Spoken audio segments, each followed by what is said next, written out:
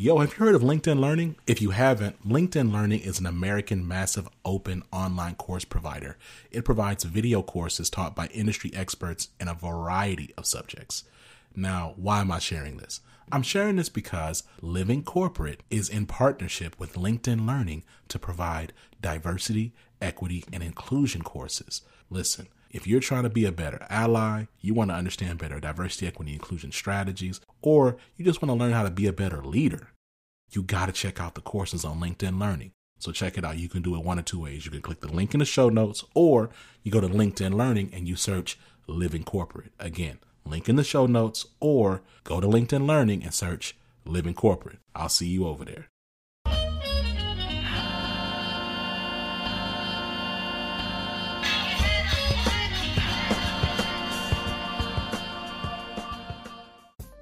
It's Zach with Living Corporate, y'all. How you doing? What's going on? You know, I'm coming here thankful. Last week, I shouted out black women, and I want to shout out black women again. You know what I'm saying? Thank you, Shanisha, right? Thank you, Dr. White, for being a consistent contributor to Living Corporate, delivering incredible interviews, talking to all types of movers and shakers in and outside of the healthcare space. I'm really excited about this interview you're going to hear her have about the reality of women at work. Evergreen topic, always fresh to talk about. And you're going to have a great discussion with her, okay? So make sure you hang tight, you stay tuned for that. Before you check in with Shanisha, I want you to tap in with Tristan, okay? We're going to listen to that. You're going to come back. You're going to hear Shanisha, and we're going to wrap it up. All right, see you soon.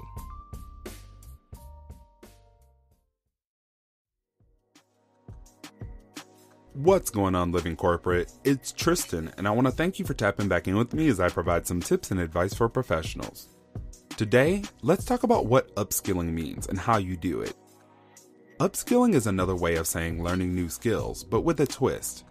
Upskilling is being driven by advances in technology and living more effectively in a digital world. It's no secret that new technologies, like artificial intelligence, are rapidly changing the way we work. While technology creates jobs, it has also led to the disappearance of them. To master the skills you need in this changing workplace, you must be deliberate in what you learn. Here are a few tips for employees on how to upskill. Be strategic. Identify what skills will be the most valuable in your job, workplace, or industry in the future. Technology is moving faster than the vast majority can be trained. Stay one step ahead. Honestly evaluate your strengths and weaknesses. A top performer has self-awareness. Know your weaknesses and work on them with humility. Ask for what you want. As an employee, you're in an advantageous position right now. The workforce is in flux and top talent is hard to attract and retain. Now is a perfect time to ask your employer for more responsibility or learning opportunities. But before you do, identify areas that will benefit your employer as well as help you progress along your career path.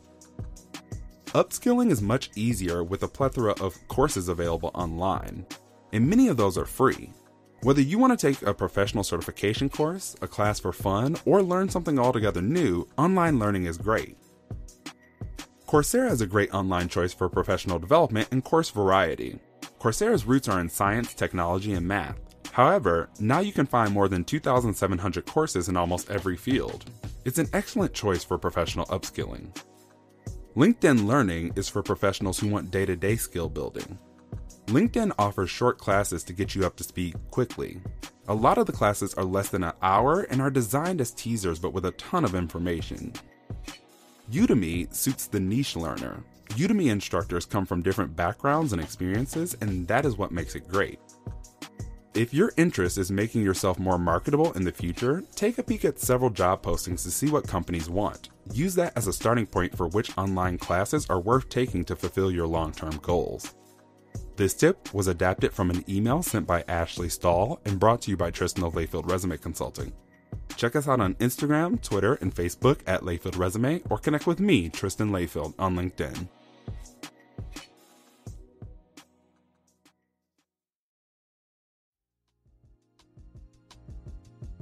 All right, what's up, everyone? This is Shanisha here at Living Corporate, and I'm so excited today to discuss and topic that I think we all can relate to. There's most times that we look for support within the workplace. And what could that support look like from leadership, white leadership? So today we'll be discussing practical actions for white leaders to support Black women at work, with an E, not an O. So let me introduce our guest. This is a phenomenal woman, right? She has a lot of moving parts that are helping support Black women at work and women at work altogether in totality, right? So our guest is the owner of a lifestyle management counseling and a board certified licensed clinical social worker in the states of Florida and Georgia, dual. Her academic studies at Florida State University, shout out FSU, in addition to her years of postgraduate training, have propelled her experience to be unparalleled with mental health community. In addition to being named a subject matter expert for Action News for Jax, as well as having been selected as one of the top 20 under 40 professionals in the city of Jacksonville, Florida, she has also been recognized as one of the top 10 counselors. She's top tier. She is a proud member of Delta Sigma Theta Sorority, Inc.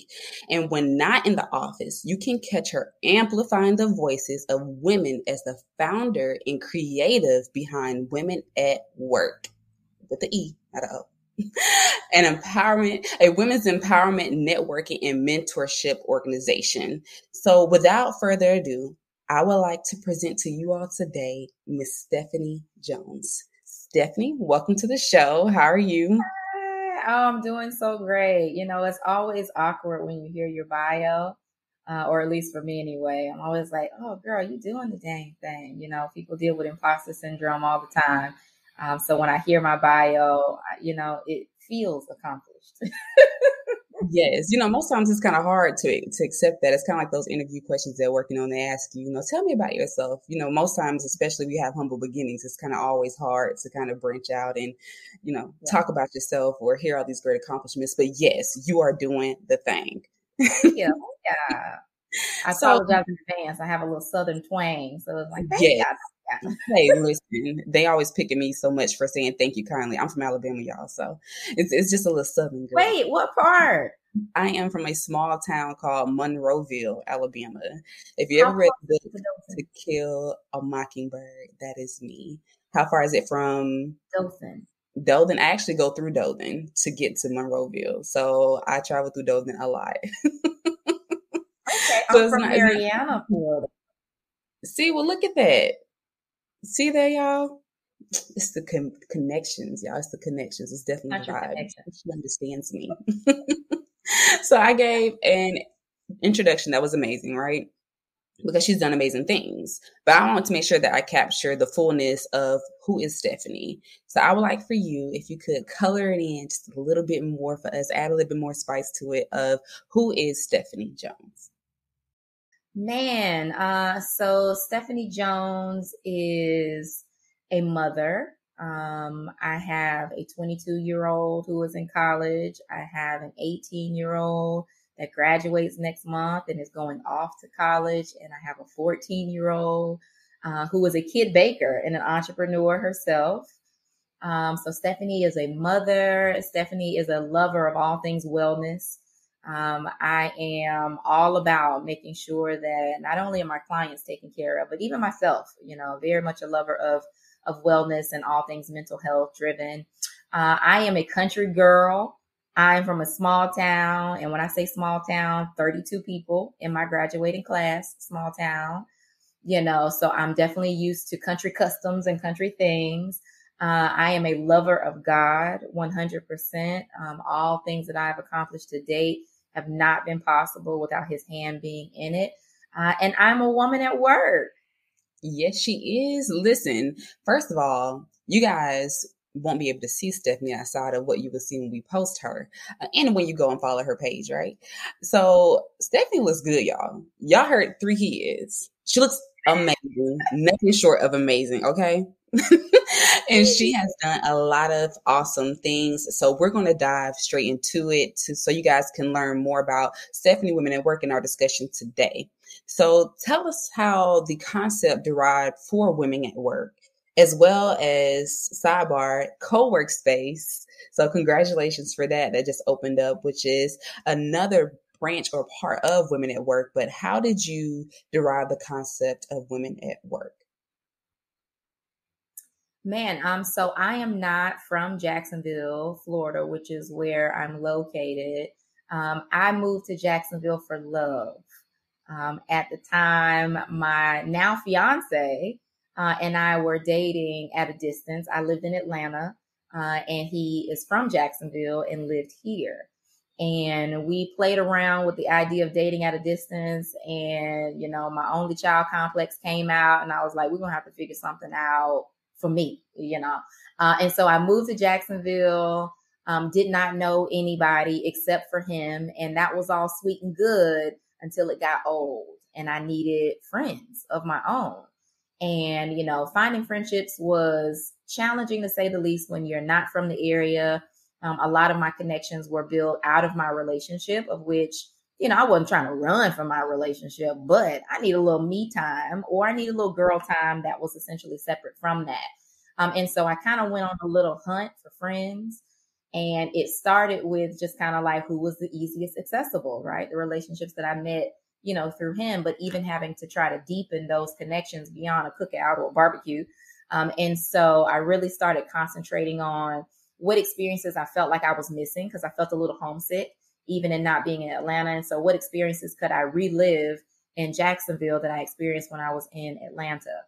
And so I noticed when I moved to Jacksonville that like the dress code was just a lot more casual than I was used to. I could go to, Target in Atlanta and everybody's dressed to the nines. And I'm like, man. And then you go to Target in Jacksonville and you're like, some slides. And, I just kind of like, it just was a thing for me, and I was like, okay, it doesn't mean that Jacksonville is bad. It's just rather than complain about what you're not receiving, then sometimes you got to create space for that. And so I started hosting dinner parties. I would say, okay, every quarter we're going to meet at this restaurant that nobody knows or nobody's ever tried, because that's how I learned my way around Jacksonville as well, was through food.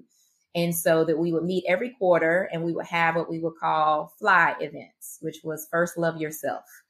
And so at these fly events, it's required to get fly, get dressed up, put some clothes on, put a little makeup on your face, or put a little oil on your face, something to keep it hydrated. Stay moist. And like, let's be cute. Let's have some good conversation. Let's meet new people. Let's explore new foods. Like, let's connect, right? Because that's the easiest way, definitely for us as Black folks, is to connect over food. And so I would do that event quarterly, and it just grew into, this conference that I started hosting, because I realized that there were so many women, not only that I was meeting just kind of socially and personally, but even in business as a therapist. Being in Jacksonville is a very big transient kind of place. And so there's 3 military bases over here, and, like, people move around a lot. So it's harder to connect with relationships, even in that sense, because you're not there for long. And so I kind of took all of those kind of pain points and said, well, let me just try to have like one day that everybody can come together, network, and just kind of connect with each other. I wasn't 100% sure of essentially what I wanted it to be. I just knew that I wanted to be able to bring people together, have a good time, learn some information, since you go home and apply that in your own life. Yes. Little did I know that event was going to turn into an annual event that I would host, that I would transition my focus from just personal relationships to empowering women in small business, particularly women of color.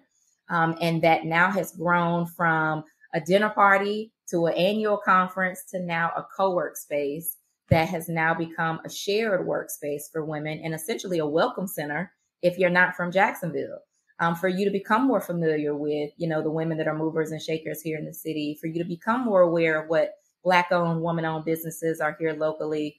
And so a lot of it was just, me focusing on not complaining about pain points that I experienced, but being a part of a solution that I felt like was viable.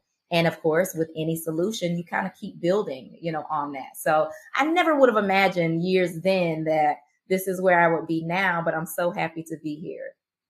Listen, that is simply amazing, because you go from good to great. And over the course of time, building relationships can be a little bit difficult, especially being new to a city, being new to work. It's always like, okay, freshmen on campus, how do I do this? How do I, connect over whatever, what similarities do we have? How can we do this?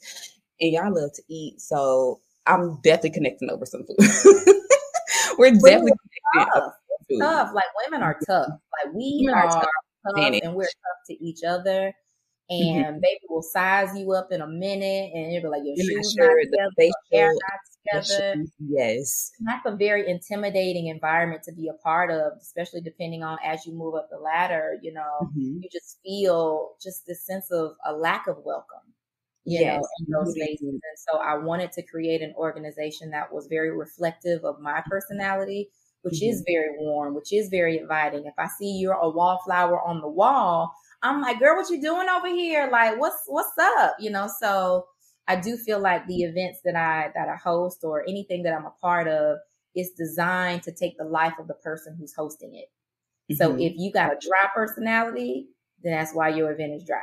Unless you can surround yourself with people that don't have that, it's reflective of the people that are in charge. And sometimes you really have to step out of yourself. I know most times we as women have our small or close circle of friends, but you have to get to a space where you can open up a little bit more and make new friends. And I know, what is that, Drake? No new friends, or whoever, I forgot who sung the song, y'all. But, you have to get to a space where you can make new friends, because when you're looking to expand, not only for your personal growth, but for your brand, for your family, whatever that you decide to do, you will need to make those connections and those bonds. And they can come quite naturally by going to spaces such as the co-work space and meeting women there who share similarities or like-minded traits, however, that you guys can work on, or they can help improve you. Because I'll be honest with you, if you're in a space where you're no longer feeling challenged within your friendships, that may be a space that you kind of need to grow out of. Look for others that may challenge you. We can get comfortable in these things, but right now is the time where you definitely need to get comfortable with the uncomfortable, and growth can cause a little bit of uncomfortability. So this is a great time for you to connect with a co-work space and women at work. So how did you make the transition from your previous employment experience to create an experience such as Women at Work? Oh, girl, I straddled the fence for so long. Oh, my goodness. Don't we all? Oh, man, I straddled the fence for so long, and I said it a little bit earlier, that I'm a calculated risk taker. And being a mother and having little people or big people in this case, little big people that are, dependent upon me to provide, or our family, I should say, to provide. It's very tough for me to make a decision without making sure that it's a good decision, to make. And so because Women at Work was always a passion project for me, right? It wasn't that I just straight went into that. It was Women at Work was something fun for me. And I like to get dressed up. And are there other people that like to get dressed up? Cool. Can we empower each other at the same time? Yes. And so for me, it was a very much of a calculated risk where I straddled the fence. I have worked as a counselor for over 10 years and have worked primarily with the military. And so because of that, I was like, okay, this job is cushy, right? It's cushy, it's easy. I know what to do. I know what to expect. Sometimes it's better to have the devil you know than the devil you don't, And so I was very familiar with what my role was. And so it was hard to step away because I just enjoyed the consistency of my paycheck, and I enjoyed not really having to work too hard.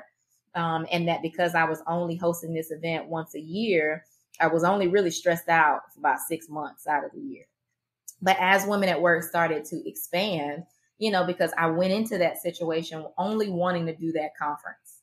And then as I connected with more women, as I learned more about their needs, as I learned more about the gaps that just were such a challenge, especially for women of color, even through my own process, whether it was booking a venue, whether it was working with certain companies, just those different encounters that I had, I felt like a personal responsibility to do more. even when I didn't have to do more, because I do enough in my day-to-day job as a therapist, right? I'm serving I'm saving people's lives every day, because it's been tough during this time of COVID, so to take that and to say, yes, I'm going to add a little bit more, it has to be of God, because I definitely wouldn't ask for him to give me anything that he didn't think that I could handle.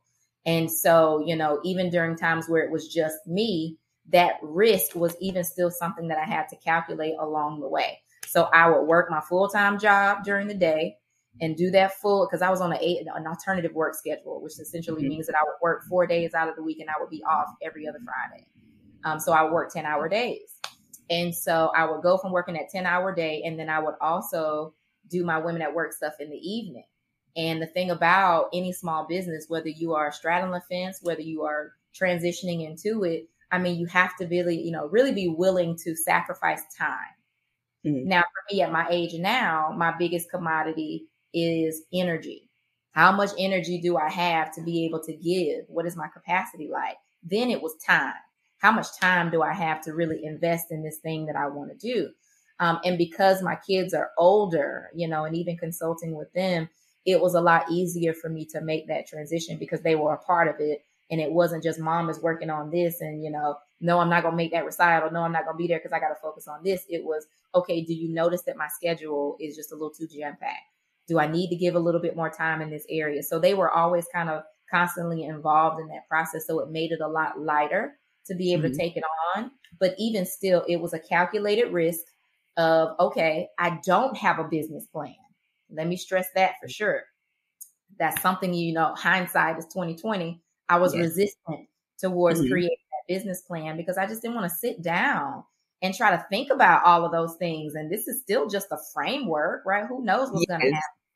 And I couldn't attach myself to finding that to be valuable for me. Even though I knew it was valuable, I was just like, no, I can spitball my way through this. And I did.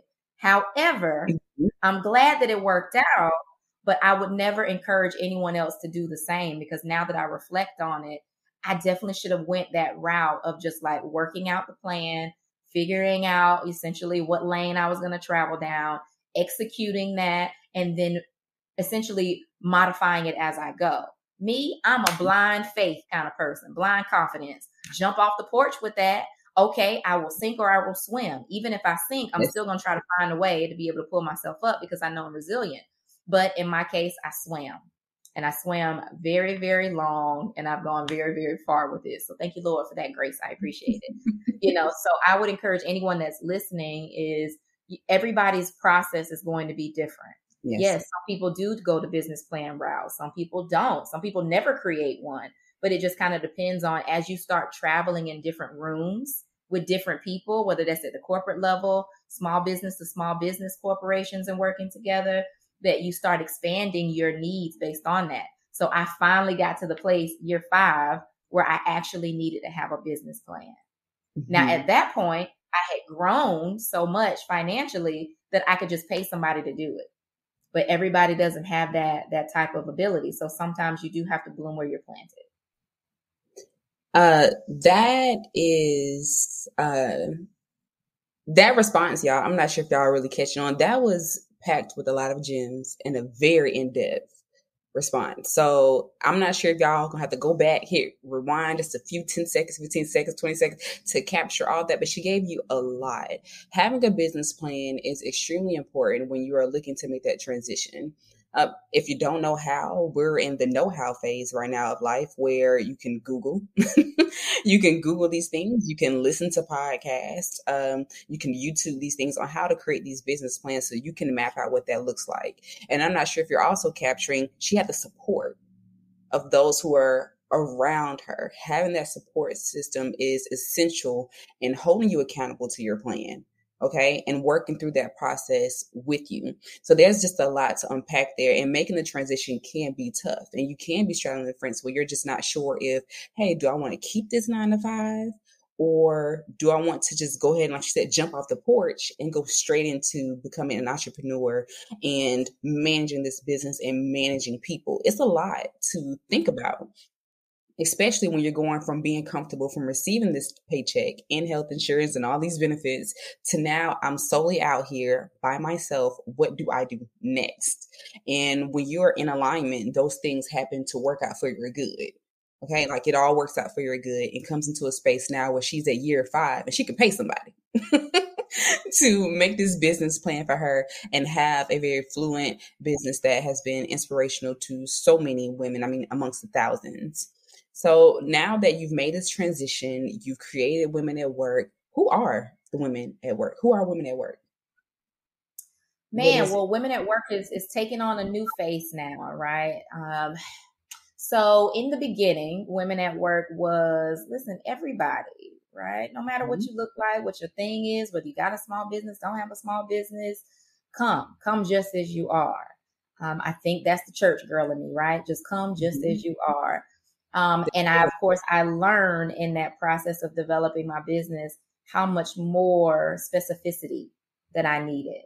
And I know that that's hard because in a time where we're pushing and campaigning for diversity, you know, in business, you got to have a lane, you know, and that once you find your lane, then you make that amazing. And then you can do all of the other things that you want to do, right? It's always about going from point A to point B and not A to Z, because you have to be able to build on an original idea that you have. And even that idea is rooted out of a problem. Like you got to have a problem no matter what. If there's nothing that you're solving, then you're just doing it as a hobby, you know? So you're really looking, especially when you're looking to pitch for funding or financing or sponsorship, things of that nature, they want to be able to see tangible numbers about what impact that you've created, you know? So I really had to focus on the type of women that I was looking to attract to be a part of our now space, which is, it's primarily focused on women entrepreneurs. It is primarily focused on women of color that are entrepreneurs, still open and still flexible to other demographics. But I want to be able to focus on people that need it the most.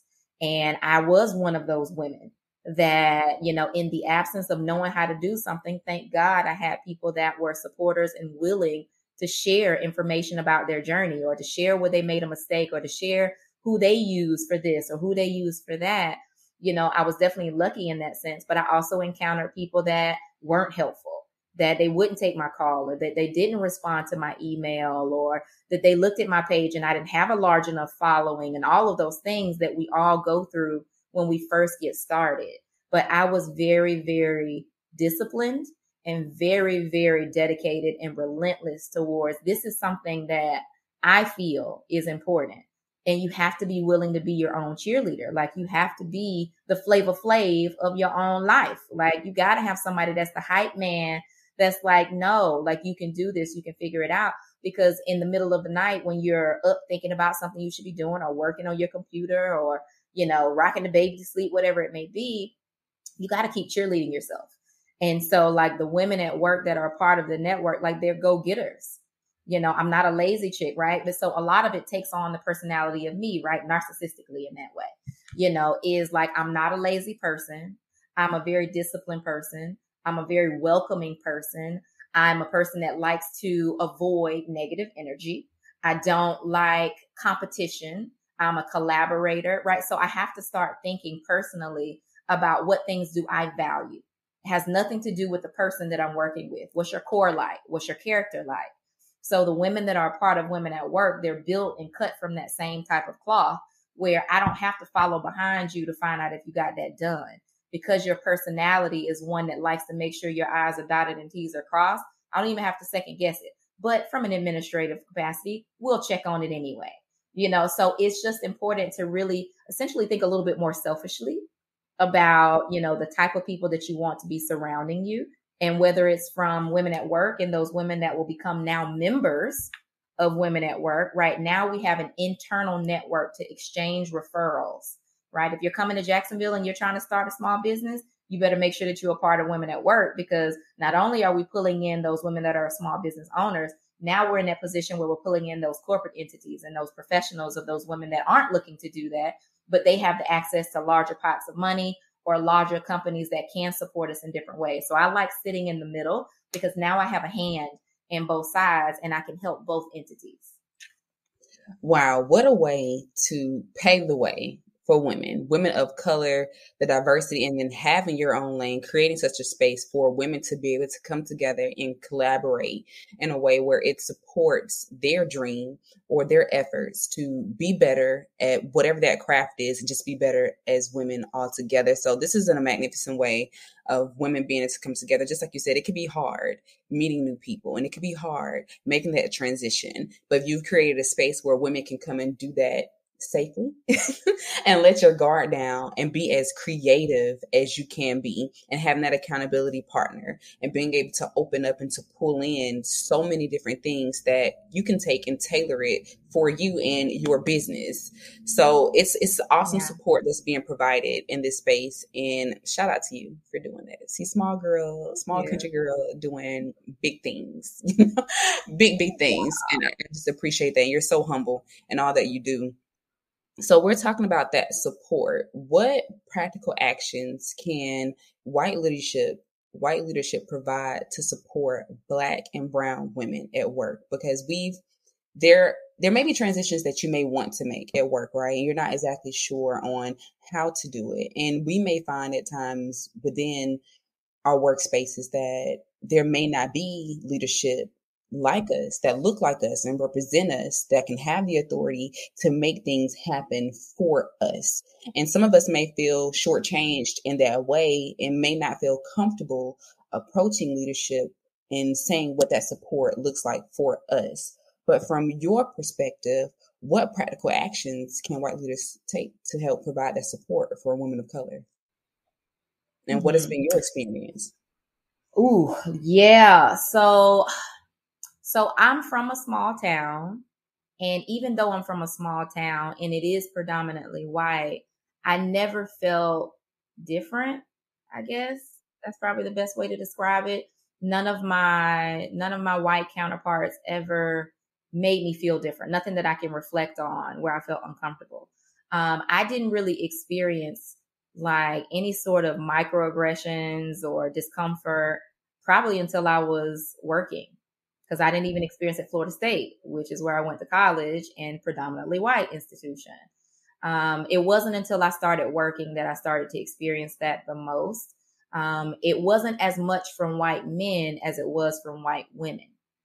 And so, going into a field where it's a human services profession of mental health and all of those things, you kind of have a natural preconceived notion that everybody's here to help, which is true in some instances, but some people are there to help some people and some people are not there to help some people. And I remember when I first started working for the military, and my first day, my supervisor was a white woman, and I remember her just not really being welcoming, and I couldn't put my finger on it. Like, it was just kind of like, all right, yeah, you're here today. Here's your office. And it was just almost the way that she would talk to me that felt very belittling and felt very demeaning.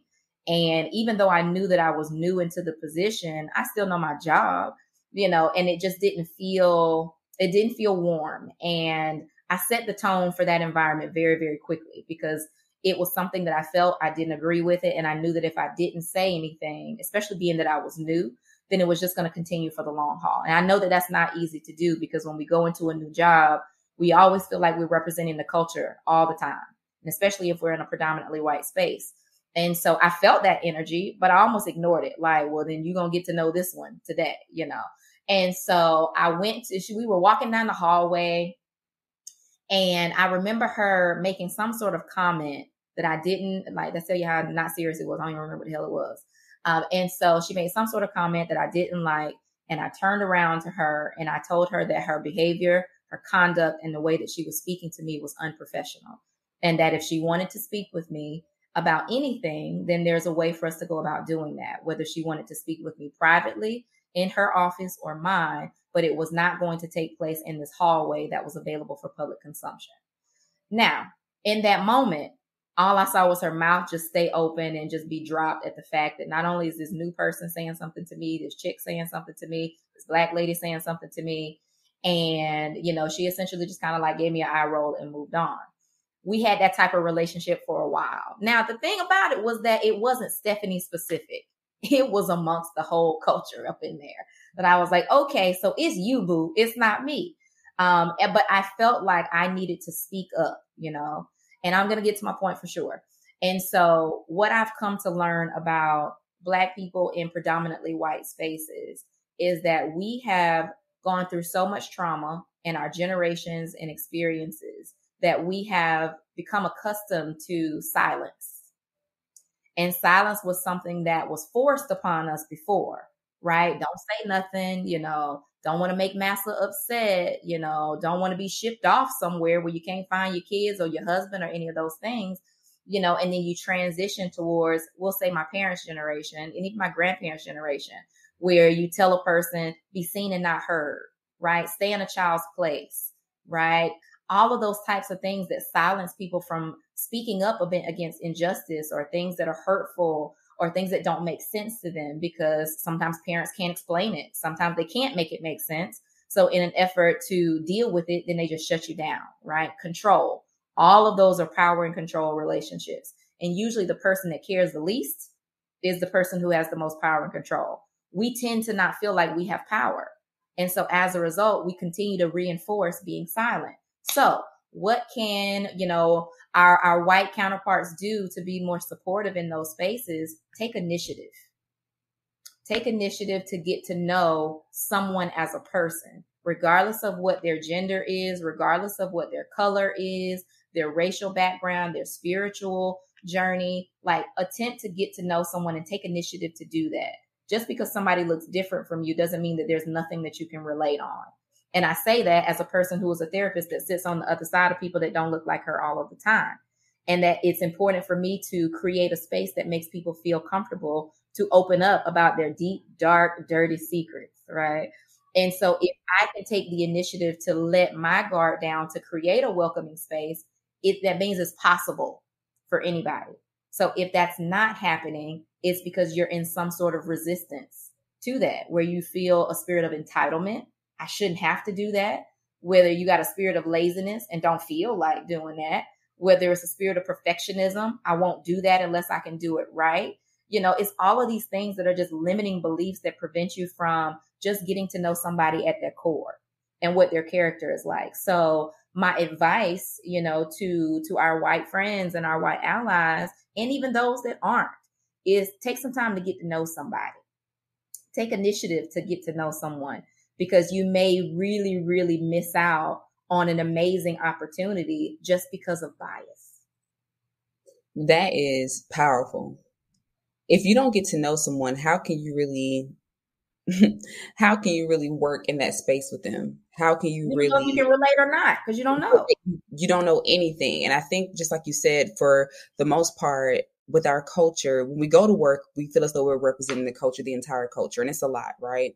Not only just yourself. And when you're in that space, you're quiet. You don't know what to say, how to say it. If you say it, is it, going to be taken back to leadership? Am I going to be disciplined for that? So you tend to be quiet. And when you see things happening, not only to yourself, but other counterparts, it just continues the process. It's almost as if some may say silence is consent. You have to get to a space where you're able to stand up for yourself, of course, respectfully, but stand up for yourself in a way that shows up not only for you, but for everyone else. By being silent, you're not showing up to work as your best self, right? You're just showing up and you're just doing the job. And you'll essentially get to a space where you will resent leadership. You resent the space that you're in. You grow to become uncomfortable. The job grows to become weary. And it's creating a toxic environment where you will end up on the other side of Stephanie, where you're sharing how you feel about work and the stress that is weighing on you, the weight gain, the hair loss, the skin. Your skin is not glowing as it should. It becomes to really weigh on you, and it impacts you when you get home, So it's a continuous thing where leadership, in white leadership, because if we look at a lot of these, higher paying organizations, most of the leadership is white. There's not many of us women of color or people of color in leadership. And sometimes there is. And for those that are in that space, sometimes they're not as welcoming. So I would definitely say to take a moment to get to know your counterparts and really take a dive into who they are as a person. So that way, that can create a more healthy environment for us to work in. And Stephanie, let me ask you this. How can women of color advocate for ourselves when we have that lack of support. So we're telling white leadership, hey, I need for you to get to know me, take initiative to know me, but what can we do for ourselves to help advocate for that support? Well, you have to think about what person you want them to get to know, because we tend to code switch very easily depending on what environment that we're in. And in your process of being more authentic, with yourself and who you are, thinking about what things that you feel comfortable sharing. You don't have to share everything about what's happening in your life for them to know, that you're having a barbecue or your in-laws are coming this weekend, right? It doesn't have to be that deep, but do you take the time to allow them something to get to know? So think about the person that you want them to have a relationship with, so even in those spaces, especially when I was talking about my former position, I wanted them to get to know Stephanie, right? Who Stephanie is as a person that works with you every day. So all of those same characteristics that I outline as it relates to women at work, those are the characteristics that I represented when I was on the job as well, coupled with doing a good job, coupled with being tight at my job. And so because I knew those things about myself, as well as my ability to do a good job, then that helped me to stand in being authentically myself and being proud about that, right? Imposter syndrome is rooted out of your feelings of lack, right? The things that you feel like you're not good enough, or that you feel like in comparison to someone else, whether it's somebody else you work with, somebody you see on social media, whatever it may be, you get into that spirit of competition and you're comparing yourself. So now you feel lack. You feel like you're not good enough. And so I didn't feel that way, right? I may have experienced those feelings before, but they don't last for very long, because when you read something like someone's bio, you start looking at the things that you have overcome. And that's how I look at the things that I have accomplished up to this point, is that it's not about success, right? Success is something, it's a term we use often, but for me, it's about accomplishment. So I frame it differently for myself so that I feel a lot more comfortable with walking in that and stepping into it, because we tend to water down the things that we have accomplished or overcome, is because we feel like we got to be humble or modest. You can still be humble and exercise humility and modesty while celebrating something you have overcome. So adjusting your framework in the way that you even look at that is to say, okay, I am accomplished. I have overcome something, right? I overcame all them classes I had to take. I had to overcome all of those tests that I had to take to get that license and to do all of those things. And I should celebrate those. So, for women, allow yourself to be seen. Like if you're good at your job, be good at your job, because they will award you with more work when you do a good job. And at that point, you get to a place where you almost kind of transcend beyond being forced to do all of that kind of mediocre grunt work, because you have now put yourself in a different position, or a different type of eyes now sees the work that you do. So now maybe it's not your boss, maybe it's your boss's boss that sees what you do. And now you've been elevated into her position because you just allowed yourself to shine. So if anything, for women, you got to let your light shine a little bit more, and that your humility is rooted in your ability to celebrate what you have overcome, and not that you just have to succeed. This is true, because your gifts will make room for you, right? You show up as your best self and allow yourself to be open in a space where you can really thrive and work at your highest level. Because, okay, we know that they're looking at performance, right? And just like you said, you never know who is mentioning your name in that room based off of what you are doing by showing up as your best self and allowing your personality to show through and shine through. You don't have to be intimidated by those who you're working with. Just like they're taking the initiative to get to know you, you get to know them. That's why emotional intelligence is so important, right? So you're getting to know these people and they're getting to know you, and you're allowing yourself to show up as your best self and do your work and perform at such the highest level. You never know what spaces are being created for you to be in, to advocate for us, right? We're coming up behind you. There's so many other women who are coming up behind you who would like those opportunities as well. And Stephanie, I said this, we just spoke about earlier how sometimes getting to know other women can be a little intimidating. And it almost reminds me of an episode, for some of y'all, this may be too old, but an episode of Girlfriends where Joan and Tony have completely fallen out. And she now has Lynn and Maya, and they're working out in Joan's living room with one of the young ladies that used to play on Nickelodeon, Taina, right? And Taina's like, you're complaining about these friends. You say you don't have the support of your friends. Why don't you just get new friends? And Joan is like, listen, when you get over 30, you don't have time for new friends. Like, we're not doing that. But in this space, we're seeing that we are. So how can women support women at work? Because there may be times where you may be intimidated to approach another woman in leadership or another colleague. So how can women support women at work? Shoot your shot all the time. You got to shoot your shot no matter what. There is no one person that I'm afraid to reach out to. And regardless if they respond back to that email, that DM, that text message, whatever it may be, I've become very comfortable with failure and things not working out. Is because there's going to be so many more things in my life that don't work out than those things that do. Because everything that everyone can see in a bio or everything that people can see on your website or, when you are at a speaking engagement is that's just a highlight reel, right? I think recently I posted, maybe a couple of weeks ago, I had posted my Excel document, right? Because I'm a person who is a serial tracker and organizer of stuff. So I was applying to grants, so many grants.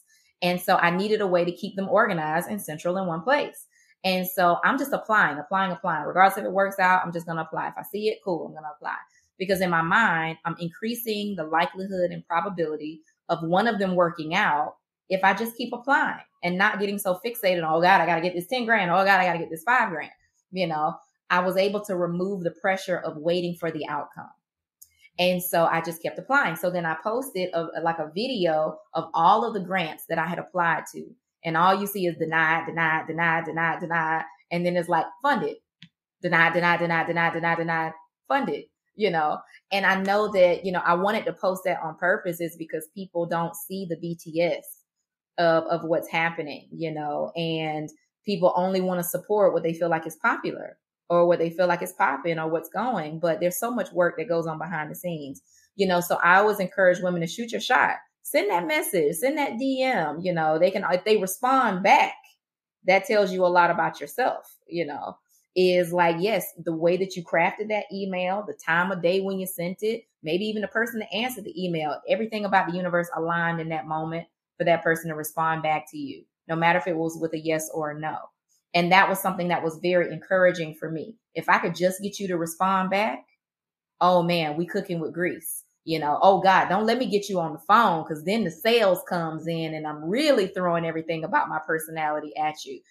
So you just have to learn a lot more about yourself and kind of what your superpower is in business or even in your profession and double down on that thing, So it's just don't be afraid to shoot your shot because the worst situations you can be in is the ones that you don't take, right? You got to shoot the shot.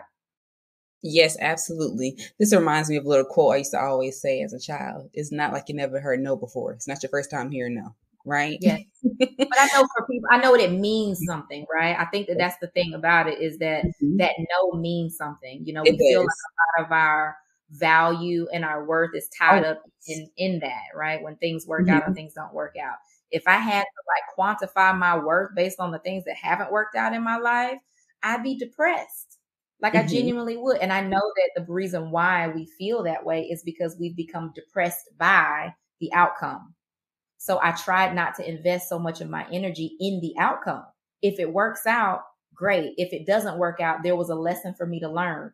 Maybe I didn't apply as well as I thought I did. Maybe my head is a little too big and I'm like, maybe you don't deserve that, in that time. But we never want to think of ourselves in that way. We always want to try to think of ourselves as deserving of everything, that God has for us, but not realizing that sometimes the things that don't work out are for your protection.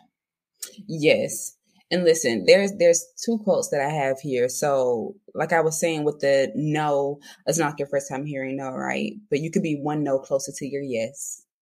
And as for your Excel sheet, when you're seeing the denied, the funded, and all the denies, I would like to also say to you and to our listeners, delay doesn't mean denial, right? So it all works according to the timing that it's supposed to and plays out for you as it should. And just like she said, shooting your shot And sending that DM can open up an opportunity for something great to be on the other side of that. Or it may not have been that right person for you, or it just may not have been that right time for you all to connect. But you never know what else will come into place for all these things to come into alignment for you to bring about whatever that desire is that you have deep down, right? So women supporting women at work, I think, is extremely essential when we have these spaces that we would like to be in and just the trajectory of what you would like to do. So being able to reach out, send that DM, connect with other resource groups that you have within the organization, or just connect with the women on your team. You know, you kind of want to start it at home in that space where you guys are able to transition out. So the support is extremely essential. And just like you said, Stephanie, sometimes we tie that to our self-worth and who we are. And okay, what is it about me that's not connecting with those people? And sometimes there may be a space for that, you know, that development that you can work on. And other times it just may not be. And that's okay.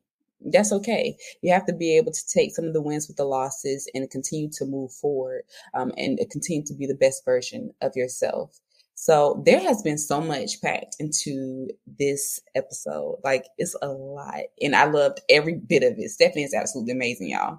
Absolutely amazing. So I want to make sure that we capture just a few more things, such as any key takeaways that you would like for our listeners once they close out this podcast. What would you like them to walk away with? Actually, I'm going to share one thing that someone shared with me recently. Angelica Pompey. She is the owner of Pompey Portraits, a serial woman at work. Most certainly the yes queen for everybody. And so she was one of our speakers for our most recent conference. And she shared something that I was like, that is a good idea. And she's very big on being unique, right? And I would encourage your listeners to look for opportunities to be unique or to show something unique about yourself. And so what she said was, you know, in a DM, she sends a video direct message. She doesn't just send it like via text. And I'm like, oh man. And, you know, she sends a video direct message as a way to try to even deepen the connection of that personalized experience. Or if she meets someone out at a networking event and they exchange social media, then she'll send them a video message as well, you know. So she's very good about personalizing, you know, her connection because it's memorable, right? People don't do that as often, you know, to send you a video message, right? At first I'm like, who is this creep in my DM sending me a video message, you know, but be okay with that too. Don't think so much about what the person on the other end is thinking. You know, if I go to a networking event for someone else, you know, I'm not going to receive. I'm actually going to give. Because if I'm going to receive, all I'm thinking about is like, who am I going to meet? What am I going to say? You know, what information am I going to share? Are they going to think I'm crazy? Are they think I'm doing the most? Whatever it may be. You get just wrapped up in all of those thoughts. And so I go to give. I go to being in service, right? Let me go and just kind of like hang out. I'm going to give some time and meet some new people. You know, I let it be organic. One of my favorite books is How to Win Friends and Influence People. And it talks a lot about, you know, not focusing on the group of people in one room, but one person, and try to personalize connecting with that one person. And even during that conversation, make it about them. The more that you can make a conversation about somebody else and just let them and just keep going. People like talking about themselves, right? Listen, I tell people this all the time because they get so nervous when meeting new people and connecting with new people and networking. There's something called 70-30. If you ask the right question 70% of the time, 30% of the time, you can allow that person to talk 70%. That takes the stress and the pressure and the anxiety off of you. People love to do nothing more than talk about themselves. Yes, that's why my business is so lucrative. Yes, people love to talk about themselves. So let them do it. That's why people like coming to talk to me, because they get to vent and they get to share without interruption or somebody interjecting or cutting them off or making them feel like their feelings are invalid, all of that stuff, you know. So try to not go into these situations with the intent of receiving, right? You go to give something while you're there, right? Even if it's a one-on-one meeting where you've reached out to someone and they responded back and they're like, let's do coffee or happy hour, take a peace offering, Take a little something as like a small little gift just to break the ice, whether it's, oh man, I found this new book that I'm reading. I love it. Whether it's, oh my gosh, I read a little information in your bio that you love this and I figured I'd do that. People don't personalize stuff like they used to. Those are the things that I remember when I have interns to come in and they do their interview process, even to be, a clinician. I'm most impressed by those young ladies that not only send me a follow-up as soon as we get off the call. I'm like, baby, did you have that ready as soon as we got off the call? Those that follow up, because I am so busy and it's never, intentional. It's just that I'm trying to keep all of those things, together. So people that follow up, and then people that do something that's just memorable in some way, right? Somebody sent me a personal thank you card. I would have thought she put that in the mail 2 days before the actual meeting because I got it on the same day. And it was just a little handwritten thank you note, so just look for ways to kind of like emancipate yourself from this social media like tornado. It's not about you trying to be anybody other than yourself. And the more that you spend more of that time trying to compare and trying to do what somebody else is doing, no, right? I have a market for people that support women at work, and somebody else has a market for something else. That don't mean we can't work together. It just means that we serve a different market, and that's cool. So a lot more people have to get a lot more comfortable with just being themselves. And if people don't like it, then that's where you need to come to therapy and see me so we can work on that. Y'all heard him.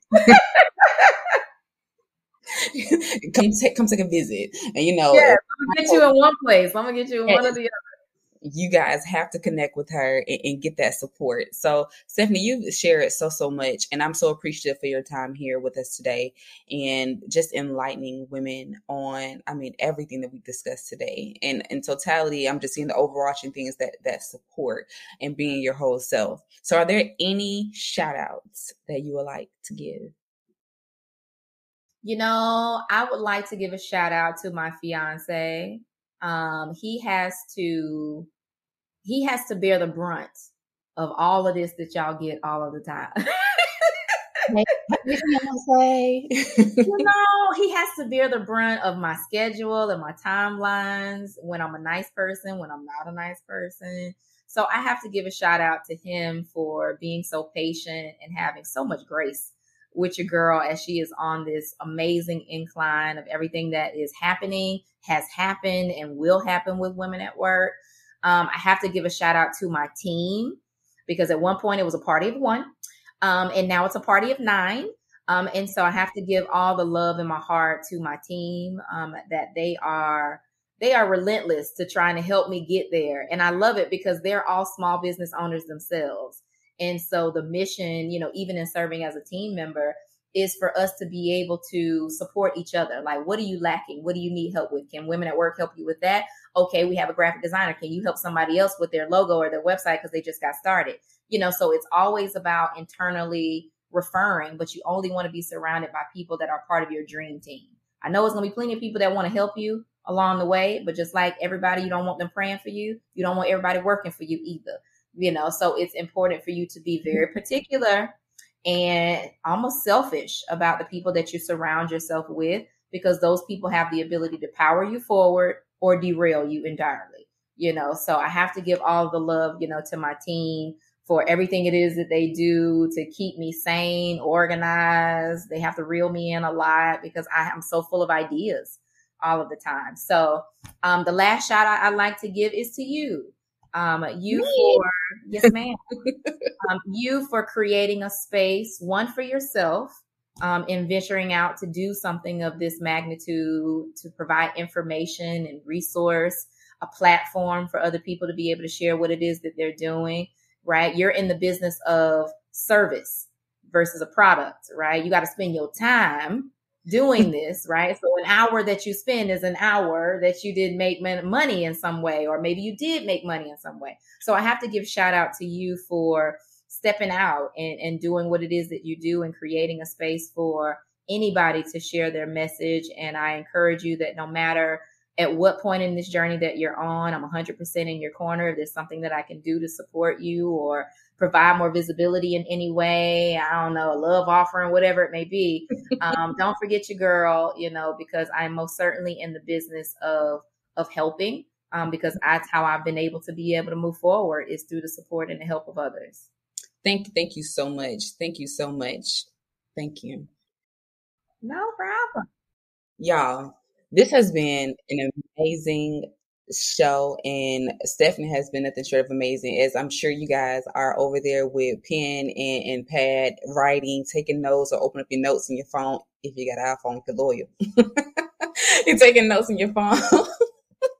And preparing yourselves as you go forward, and reflecting on this throughout your week. I want to say again, thank you, Stephanie, so much. Thank you to Women at Work, and thank you to her fiance, her team, Zach, Living Corporate, the whole nine. Just thank you guys so much for an awesome show today. And I want to say that's our show. So thank you guys for joining us on Living Corporate Podcast. Be sure to follow Stephanie. And Stephanie, how can our listeners connect with you? Oh man. So I'm on all of your social media platforms, your Instagrams, Facebooks, and Twitters. And that is at Women at Work with an E. And so you can go to our website, womenatwork.com, or at Women at Work on all of your other social media platforms. Absolutely. So make sure you follow Women at Work with an E. And make sure you follow us on Instagram at Living Corp, our Twitter page at livingcorp_pod, and subscribe to our newsletter through our www.livingcorporate.com. If you have any questions you'd like us to answer and read on the show, make sure you email us at livingcorporatepodcast@gmail.com. And this has been Stephanie, and you've been, this has been Shanisha. Lord have mercy. This has been Shanisha. And okay? And you have been listening to Stephanie Jones of Women at Work. So thank you guys so much. Peace.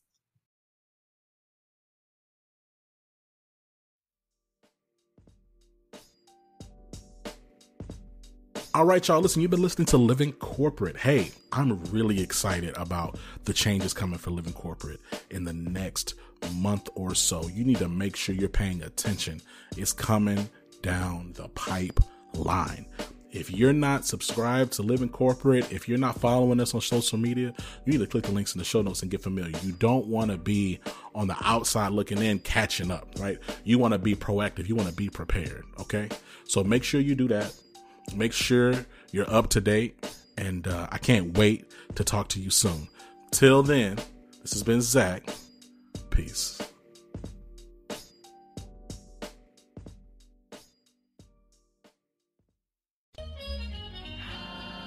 Living Corporate is a podcast by Living Corporate LLC. Our logo was designed by David Dawkins. Our theme music was produced by Ken Brown. Additional music production by Antoine Franklin for Musical Elevation. Post-production is handled by Jeremy Jackson. Got a topic suggestion? Email us at livingcorporatepodcast@gmail.com. You can find us online on Twitter, Facebook, Instagram, and living-corporate.com. Thanks for listening. Stay tuned.